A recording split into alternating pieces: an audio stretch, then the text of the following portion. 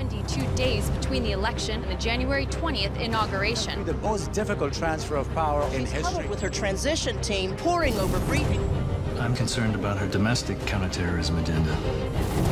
What about getting out? If the war isn't winnable, what are we still doing there? Excuse me?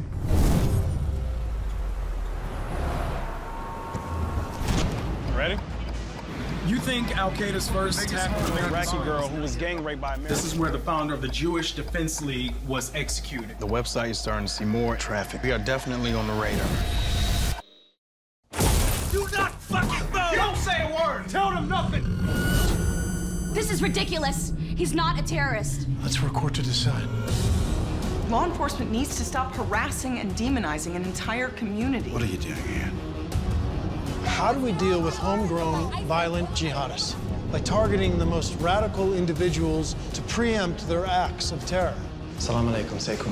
We were contacted to handle your case. We took a look at your website. The FBI is saying it's material support for a foreign terrorist organization.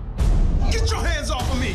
Since when is engaging in political debate online a punishable offense? Its intent is to motivate people to attack the United States. You're going to Abu Dhabi. We have intel that the Iranians are cheating on the nuclear deal.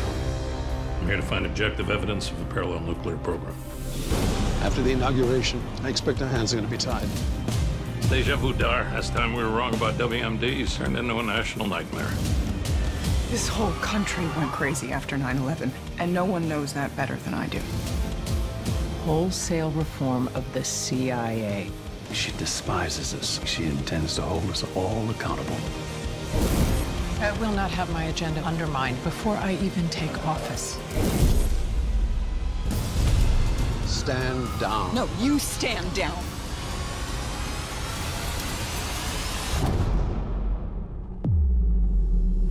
No Saul? No, Saul. It's probably for the best. When? What happened to me?